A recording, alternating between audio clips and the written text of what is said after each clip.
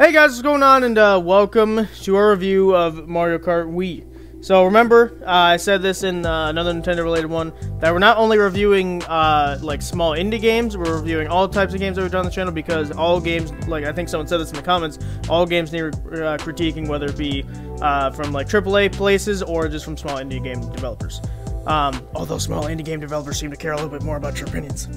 Anyway, so we were with Mario Kart Wii. Now, if you watch the series, you probably know our resentment, or at least mine is Isabel's resentment of it. Zach keeps getting lucky, and so he obviously didn't mind it too much. Hey, he literally looks me in the eye. He literally can't look me in the eyes and say that all of his wins were BS. Nah, it was pure Mario skill. Kart. No, it wasn't pure skill. No. Anyway, so we're gonna start with the game company / creator. Obviously Nintendo. Nintendo makes a lot of games. I don't think I really need to go over them too much. It's kind of like if we did a game on Sony or Microsoft. Those are big companies I don't think you need closure on. So we're going to skip over them for now. Moving on to what is done well. Remember that this game was made a long time ago. I don't want to go over the graphics too much because the graphics is its own section later. What I do think is done well is the whole, like, I liked the motion controls in a way where, like, they weren't super sensitive, or they were, like, they were kind of sensitive, but they weren't overly sensitive. And I also liked that you had, back in the day, you had time trials, versus, and battles. And so, the time trials, for example, they kind of took away for a little bit. I think they're back in 8, but I can't remember. Yeah, they are. I didn't ask for confirmation. And, their versus has, the way they changed the way that worked. But you can't really set too much custom rules anymore, especially in 8. You can only really set, like, the items you get, and the CPU difficulty, and the map, and that's about it. But, like, it's still pretty cool. And then the battle, the OG and stuff, they took away coin battle. I'm not sure why that was a thing. Not on Wii, but later they took it away. So coin battle was always one of my favorite. I actually preferred it over balloon battle, because balloon battle was kind of for me. But coin battle was super fun, and all the battle courses were pretty good too. There were a couple like repeats, like Mario Battle Course 3 or whatever. But that was pretty cool. They had a huge selection of characters. Now, obviously, in our playthrough, we were playing on a new Wii, sort of, that didn't have any real much stuff on it. So we didn't have Funky Kong. We didn't have all the other characters. And like that kind of stuff. We even didn't have like half of the middle roster. So, I mean, it's fine because we didn't need the middle roster anyway. I've always played as Peach. I always played as the Wii, and Zach plays the loser Luigi. Lewis Luigi, sorry. Hey. I think Rosalina's in this game as well, but you have to unlock her. So that's really the only person Isabel would play as. So we really didn't even need that, but there's a huge selection of characters from the Mario series, so that was pretty done well. I liked the huge roster. Obviously, there's a bigger roster as you keep going throughout the games, but this one had a pretty good roster as well. And it's OG as well. I think that the nostalgia is really brought forth in this. Anytime you hear the original Coconut Mall theme, you're like, oh yeah. That brings me back to the days. Because the first time I played this game was like when I was 9 or 10. Isabel, I'm not even sure. No, she would have been born, but she was like not that old. Zach was like 2 years old, still annoying as he is today. And yeah, so it's all of it's pretty done well. I think there's a couple things later that we'll get into that's not done well. So moving on to what could be improved. Like I said, the motion controls sometimes I would turn, like, the sensitivity wasn't too bad, but sometimes I would turn left and it made me go right, especially when drifting. It was usually when I was drifting. And it seemed a little inconsistent, so I'm not sure what was going on there. I do like that the time, like I said the time trials thing, but I think one of the problems with the time trials was you had to beat like the staff, like the staff that made the game's records, and they weren't usually that hard, but I think there were a couple that were like, that's ridiculous. How am I meant to beat that? And of course, I think the Nintendo Online thing doesn't work anymore because I don't think that it's supported anymore. I'm not sure, actually. It might be. I'm not sure. But there's not too many stuff. Mario Kart's always been frustrating, is the thing. Because there's always assembly, and this is for all the games. It's not just for Wii or whatever.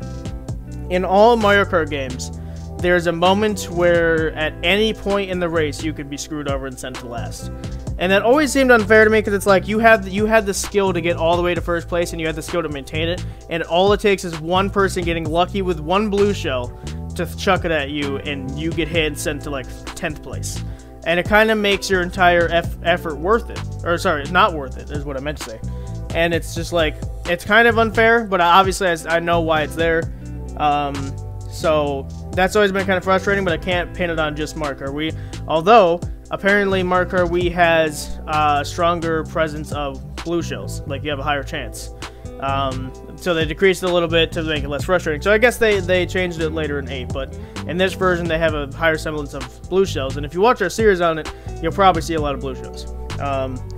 So yeah, and like I said, that's always been the main problem with Mario Kart Wii, and I guess all of them, but Mario Kart Wii especially, is like I would get in first and I'd be having a great time, and then all of a sudden someone gets a blue shell, destroys me, and then I'm sent to 10th place. So that's always been a problem with Mario Kart, but ever since I found out that Mario Kart Wii had a better semblance of blue shells, I was like, okay, so that's kind of the reason I kept getting slammed. And it was also frustrating, again, it's mainly the luck factor, I guess what I would say is kind of stupid. Because there would be times where Zach would be in first place for the entire race and not a single blue shell came at him. And I'm like, that's why I call all of his wins BS, because it's like, he didn't earn them, he got lucky. Whereas if you get hit by a blue shell and you're still in first somehow, then you deserve to win, because at that point you're so far ahead that even a blue shell couldn't stop you, right? But if you're like just ahead, like Zach usually was, and he didn't get didn't get hit by a blue shell at all, or no, I guess that's the only scenario, right? He didn't get hit by a blue shell at all. It's kind of like, really, nothing hit him, nothing. No one got a blue shell from, like, I think you have to be in 7th and lower to get a blue shell, and it's like, how did no one get a blue shell in that entire race? And so the luck factor, I think, is a little baloney. And it's like I said, the items in this game seem a little dumb. The Mario Kart 8 fixes this again, where it's like, there'd be times where I would be in, like, this was Mario Kart Wii, right? Where I got a blue shell in first place. Yeah, it was this one. So stupid. That shouldn't have made any sense. Now, I slowed it down, and I technically got the box in second. However, that doesn't matter, because it can actually, the item can change if you change places. And so, if I'm getting, from moving from second to first, if it's still rolling like it is on screen, because that's why it takes a while to roll, because it's giving you a chance to catch up, right? And if you caught up like I did, in first place, it should have given me a banana, or I can't remember coins or this one yet, a banana or something, right? But no, it gave me a blue shell, which shouldn't have even happened at all. So there's clearly a lot of things that's like, okay, that didn't make a whole lot of sense. Why did that happen? But you know, it's just kind of how it rolls, I guess. And the last thing I'll say is the item boxes disappear for a long time. So if you're right behind someone and they steal an item box that's in front of you, you literally just don't get one. You don't get one until the next one. And you'll have times, because the computers can do this too, you have times where you just don't get a box for like 3 rounds of not like laps, but like 3 rounds of the boxes, right? And it happened to me a lot, and I got so frustrated, because it's like, why are they disappearing so often? Both Mario Kart Tour and Mario Kart 8 both fixed that, where it's way shorter, so if you're at least if you're not tailgating them, you can at least get a box. But in this version, they go away. They stay away for a long time. So, moving on to any problems or glitches. The only glitch I can think of is that stupid blue shell thing. That literally, I looked that up. That shouldn't have happened. I don't know what happened there. I just, it decided to give me a blue shell in first place. It's like, screw you, buddy. You're gonna use it on yourself too. Because what else was I gonna do? Hold it? Because like, if I got hit with a blue shell, like someone else had one, what was I gonna do? Use my own blue shell to destroy the blue shell? No, it doesn't work. It doesn't work like that. So, I don't know. That's the only bug I can think of. I'm sure there's graphical glitches. I just probably didn't see them. I'm not too observant in that manner, but I don't think so. Not that I'm aware of. Moving on to controls. Controls are basically pure motion controls with the Wiimote, but you can drive with 2 or 1, whatever it's toggled to. Drifting is usually B or 1, depending on what you have it toggled to. And I think that's it. Obviously, besides pause and stuff, but no one pauses the game. Why would you? I think you can also have A button, either drift or go as well. So it depends on what they're toggled to, but usually it's driving and drifting. That's really it, because steering is obviously motion controls. So, oh, using an item is the D-pad, by the way. I forgot about that one. But moving on to graphics. So, back in the day, I can't exactly remember what year this was. I should start looking up what year these were before we do these, but it was a long time ago, obviously, and I think for the time, again, Nintendo always has good-looking games that kind of stay good-looking, especially for nostalgia regions, and so it looks really good. Now, obviously, on our videos, they don't look as good because I have to zoom them in because the OBS doesn't like to capture them too well. But so that's for any Wii games like Mario Party, so they all look a little bit worse than they could, but even still, what we're seeing currently, or like what we're seeing and what you guys would see if you played the game yourself, it looks pretty good for when it came out. So I would say definitely graphically it is pretty good. And of course it's Nintendo, so they've always had a good graphics department. Speaking of good departments, we have sound. The sound in this game is pretty iconic. You have the music, of course, from basically anything. All the tracks have really good music, of course. And then just the sound effects, all really good. I don't really think there's much I need to go over, because it's just really good. That's why I never complained about it in the other sections, because I don't think I would change anything with the sound of music. I think it's all iconic. Even the main menu music is really good, too. So, but with that being said, moving on to story and characters. Story, there's none. It's a Mario Kart game. But the characters, I'm not going to go over all of them. It's just classic Mario characters. You have some weird ones mixed in there, like Rosalina, Funky Kong. Funky Kong was a bit strange, but he's in here. You can play as Mies, which I thought was interesting. And I think that's really it. Well, as for the funky ones, I think the other ones are just kind of normal. But yeah, story, I'm pretty sure there's no story. There's no campaign or anything. The story is you're driving and your goal is to win. You're trying to become Great story. Great story. So obviously this game though isn't meant to have a story, so that's why I didn't go over too much. Moving on to replayability.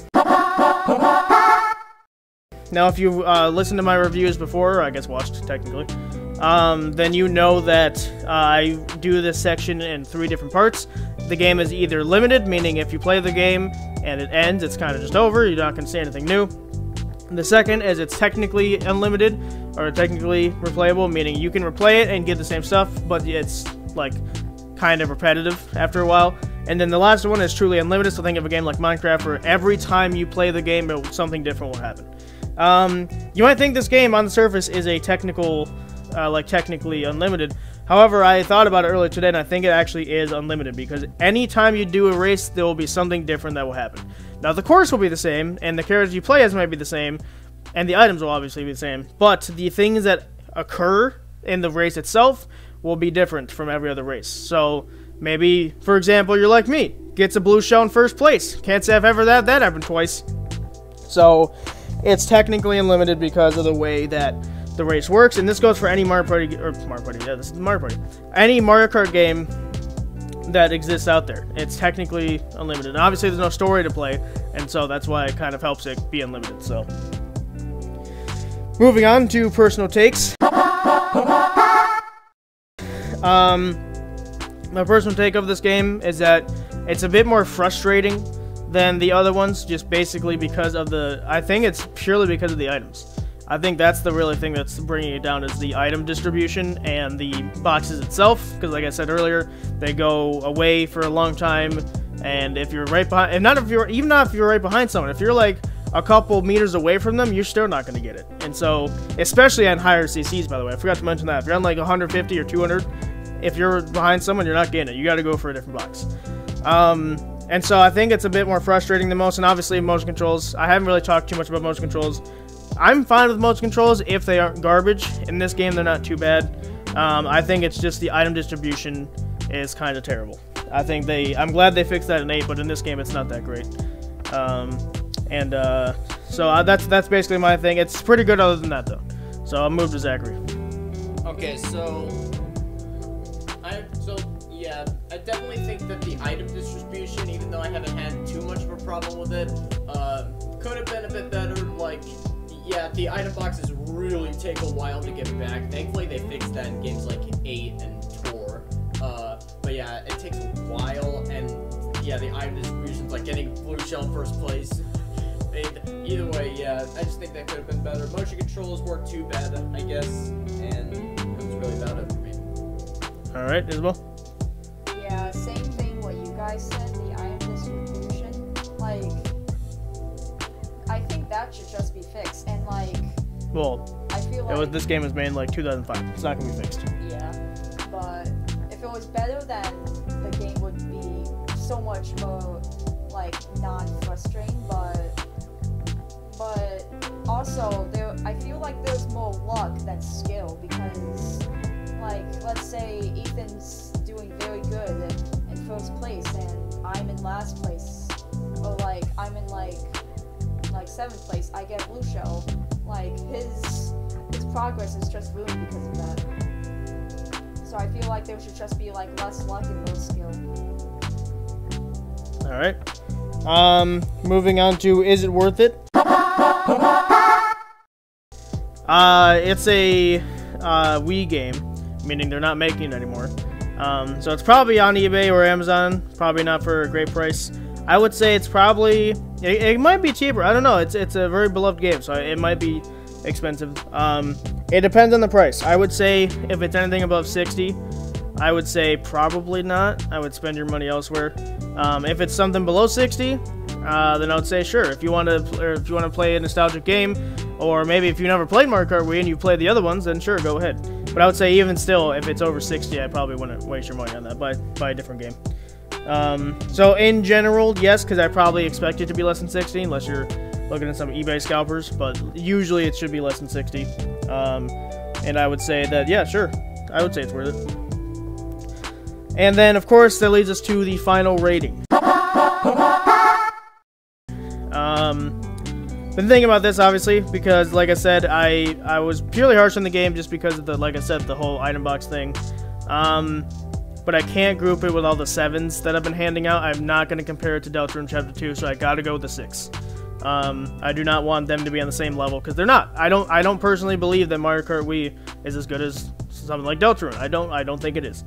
And I think I get more. I don't like games that frustrate me, because if a game frustrates me, like for example, there's a reason you haven't seen Metroid Dread too often. That's because the first 2 times I played that game were so frustrating. I got so upset, and it also took us 2 hours to just record because we got stuck on so many parts. We didn't know where to go. The game wasn't clear.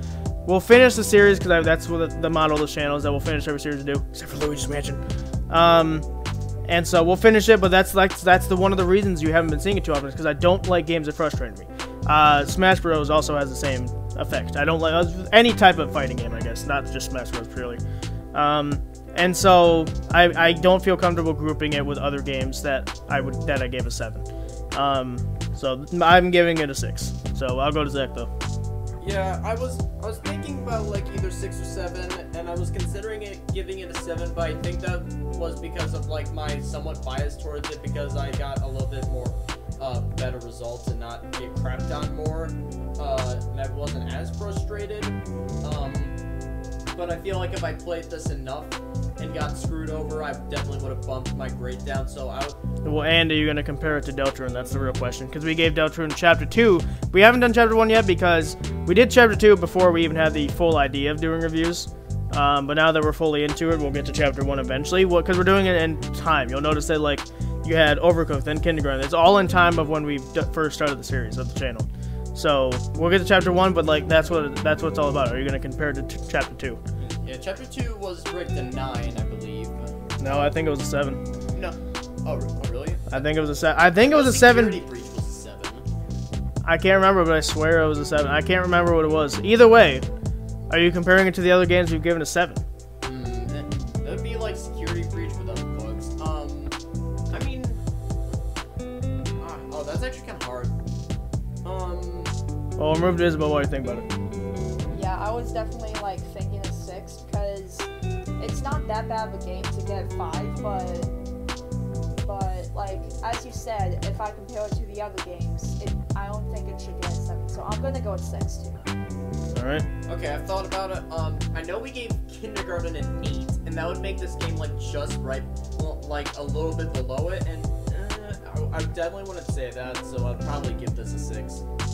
Yeah, we're being brutally honest. That's the reason we're doing our reviews. Is, for example, the only game I've given a 10 out of 10 is Undertale, and you'll see why. If you actually go watch it, if you stick around for the hour long it took us to get to it, that was back in the old days of the reviews, not the good days, as some would say. The dark age, yeah.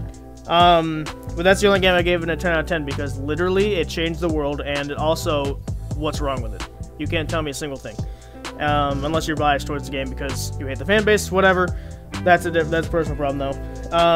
But that's the only game I've given a 10 out of 10. The other, like the professional reviewers, quote unquote, they throw out 10s all the time. It's like, but a 10 is the highest you can get, which means it's perfect. That's like perfection. That's not. There's very few games. Like I said, in my mind, there's only one game, maybe 2, which we'll get to eventually. But I still have to think about that one. That are perfect. That like I could not change a single thing with. When you're throwing out games like I think Mario, the Wii version of Mario Bros. What? Mario Bros. Wii or whatever. They gave that a 9 at one point. I'm like, it's nowhere. No, let's stop lying. It's not an. I don't even know if I gave it an 8. Listen, we'll review that game eventually because I know I want to do it on the channel. It will be a long time from now, but we'll do it on the channel. But I would not even go near a 9. It's not that good. All right, it's not good as a 9. I don't want to compare it to games that have a 9, but they'll just throw out 9s and 10s everywhere. So I want to be different from them. So with that being said, guys, we've exceeded our 15-minute time. I think we're gonna aim more around 15 to 20, because trying to aim for 15 is a little hard. But thank you guys so much for watching and listening. On the screen now will be the reviews playlist. If you want to see the other reviews, like I said, the first 3 are the Dark Ages of reviews. So it was Deltarune Chapter 2, Security Breach, and Undertale. And Cuphead. Sure. And so those are the Dark Ages, if you want to go watch those. But the newer ones that are like 15, 20 minutes, definitely go check those out if you want to know more about the games. And thank you guys so much for watching, and we'll see you guys next time.